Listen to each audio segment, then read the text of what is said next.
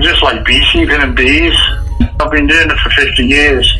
I would suggest you have to go into a beekeeping lesson and then either buy what they call a nucleus beehive and then keep them for a month and then transfer them into a big hive.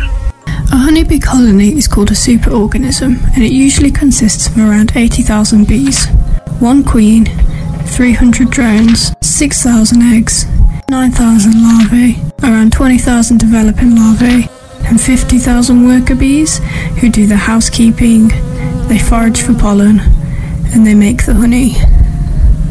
Where does the bee come from? Well, one of the bees gets all the eggs she laid that day, puts in a special cell called the queen cell. In that cell there's royal jelly, and the egg hatches out to a larvae, and because it's eats royal jelly, changes its complete shape and it comes out as a queen bee. On a single foraging trip, a worker can travel between 1 to 6 kilometres.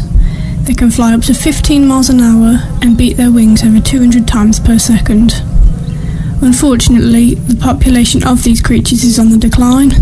A lot of the insecticides and that the farmers are spraying on everything. The effects of climate change, habitat loss, and scarce food sources are having an impact on the bees. We need healthy pollinator populations to help maintain the diversity of our world's natural ecosystems.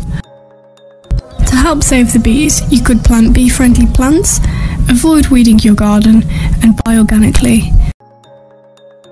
Or just simply educate yourself on the importance of bees and help spread the word.